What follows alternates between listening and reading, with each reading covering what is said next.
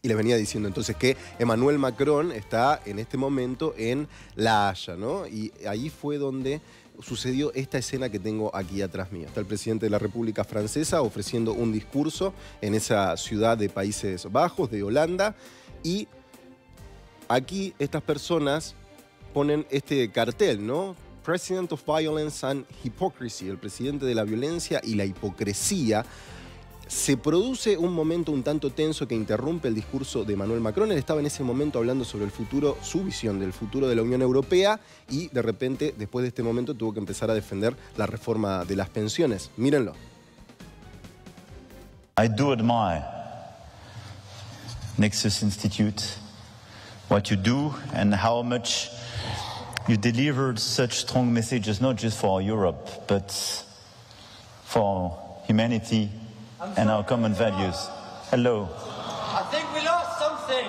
Where is French democracy? Where did we lost it? Where did we lost it? I can answer this question if you give me some time. French demonstrants of the social and the environmental movement.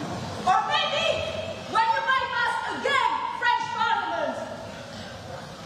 Nobody listens. You have millions of people in the streets. Conventions of climate has been put aside. What can you say when you talk about Europe? Do you allow me to answer? For the President of the Republic of France, Mr. Emmanuel Macron, we are here to shed light on these lies.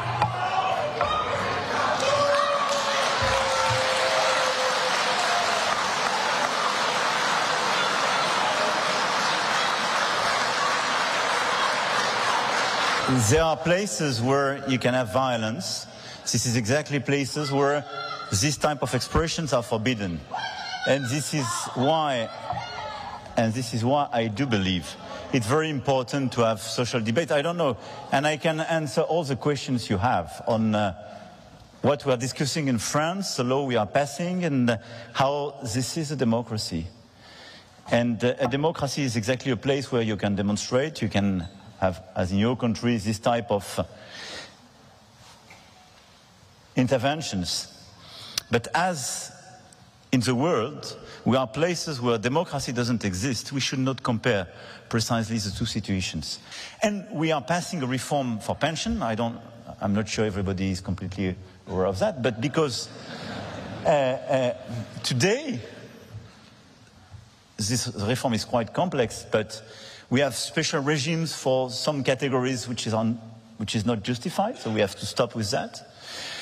Because we are indebted and we have current deficits largely beyond your current deficit in Netherlands, and I'm not sure that the taxpayer in Netherlands will accept that we will finance a long-run social model in France with European taxpayer money. And I will pass from 62 to 64. When I compare, they should be less angry with me. Because in your country it's much higher, and in a lot of countries in Europe it's much higher than 64 years old. So matter of fact, but competitiveness and reforms being with this notion are absolutely essential if we want to stay as a continent of producer, and if we want to have the ability to decide for ourselves, i.e. to produce for ourselves.